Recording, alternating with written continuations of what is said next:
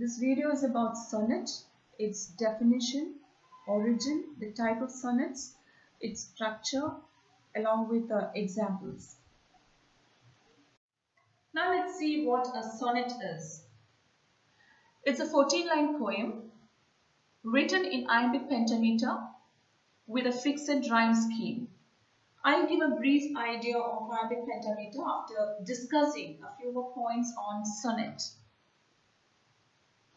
The term sonnet comes from the Italian word sonetto, which means little song. Invented by Giacomo da Lentini, originated in Italy around 13th century, perfected by Petrarch in 14th century, brought to England in 16th century by Thomas White and Henry Howard. Writers of sonnets are called sonneteers. Here are some confusing facts about sonnet that is invented by Giacomo da Lentini, perfected by Petrarch, and brought to England by Thomas White and Henry Howard. Now here comes the types of sonnets. They vary in rhyme scheme and structure. First one, Shakespearean or Elizabethan sonnet. Second, Spenserian sonnet. And third, Petrarchan or Italian sonnet. And among these sonnets, Shakespearean and Petrarchan sonnets are more popular. Shakespearean sonnet or Elizabethan sonnet has 4 sections, 3 quatrains and a couplet. A quatrain is a 4-line stanza and a couplet is a 2 rhymed lines. And the rhyme scheme is, for the quatrains, it is A, B, A, B, C, D, C, D, E, F, E, F, and couplet G, G. So this is the outline of Shakespearean sonnet's structure. Here's an example of Shakespearean sonnet, Shall I Compare Thee to a Summer's Day? And this is Shakespeare's Sonnet 18. Now let's take a closer look at the structure of Shakespearean sonnet. That is, as I've already said, a quatrain is a 4-line stanza, and here you can see the first 3 quatrains contain 4 lines each. That is, the first quatrain 1 to 4 lines, second quatrain 5 to 8, and third quatrain 9 to 12 lines. So altogether there are 3 quatrains, and the 12 lines are arranged in 3 quatrains, and the concluding 2 lines, that is a couplet. That is the 2 successive lines that rhyme. That is a couplet. Now let's take a look at the rhyme scheme of the Shakespearean sonnet. That is, alternating rhyme scheme can be seen. That is A, B, C, D, C, D, and E, F, E, F. That is in the quatrains, and the couplet rhyme scheme is G, G. So that's about the structure of Shakespearean sonnet. That is 3 quatrains and a couplet with rhyme scheme A, B, C, D, C, D, E, F, E, F, and G, G. Now another point is that in the 3 quatrains, the poet establishes a theme or a problem, and then he resolves it in the final 2 lines. So that's all about the structure of Shakespearean sonnet. Now what is an iambic pentameter? Now it is a metric line that is used in traditional English poetry, and it's a meter that Shakespeare nearly always used when writing in verse. Now let's see what an iamb is a foot or beat consisting of an unstressed syllable followed by a stressed syllable. Now I'll make it clear. Now here is an example of Shakespeare's sonnet, the first line of Shakespeare's sonnet, Shall I Compare Thee to a Summer's Day?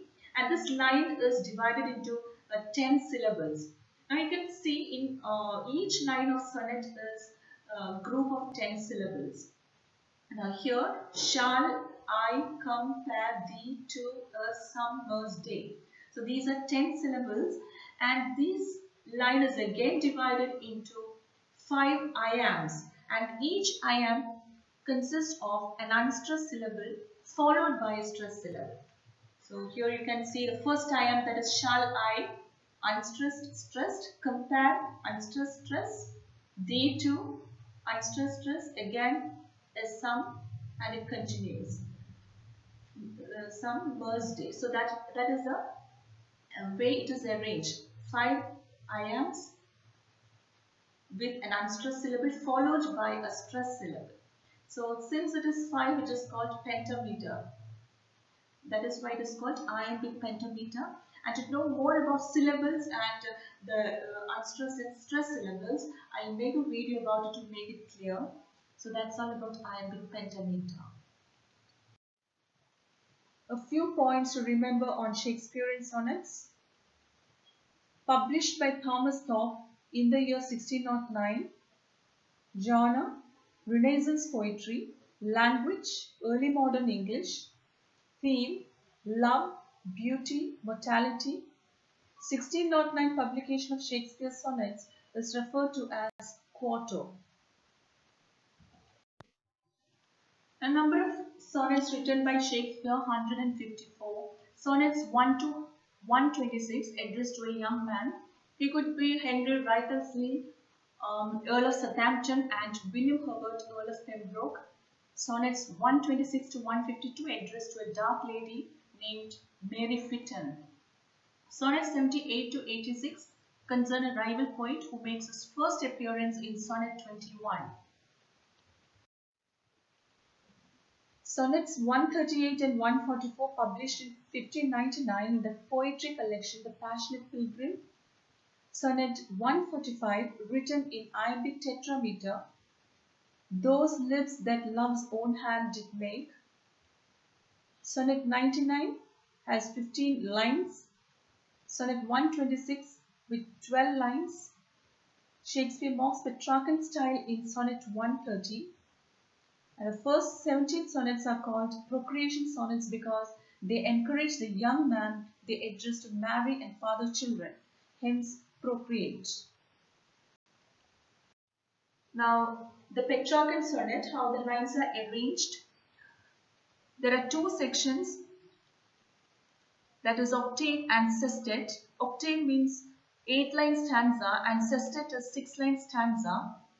That is altogether 14 lines, and the rhyme scheme is ABBA, ABBA, CDE, CDE, or CD, CD, CD.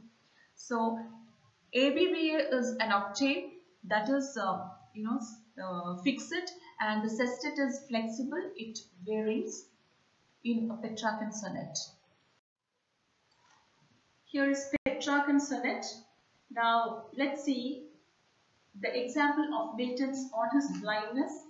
So when I consider how my light is spent is one of the best known of the sonnets of John Milton, and here the 14 lines are divided into two sections of octave and sestet, and as you all know, octave is a group of 8 lines and sestet is a group of 6 lines.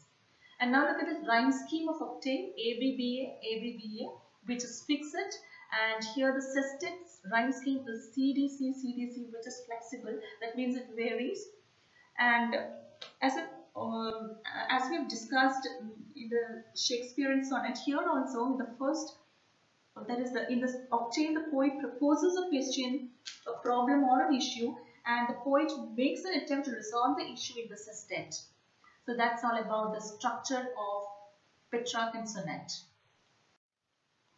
Examples of Petrarchan sonnets. John Milton's When I Consider How My Light is Spent. Elizabeth Barrett Browning's How Do I Love Thee.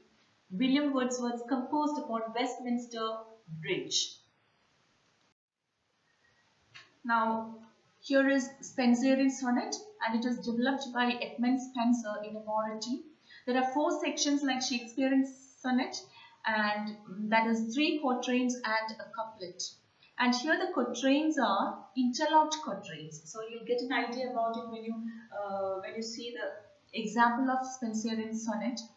That is 3 quatrains. That is, a quatrain means a 4-line stanza and 2 rhymed lines, that is couplet. And the rhyme scheme of Spenserian sonnet is AB, AB, BC, BC, CD, CD, EE.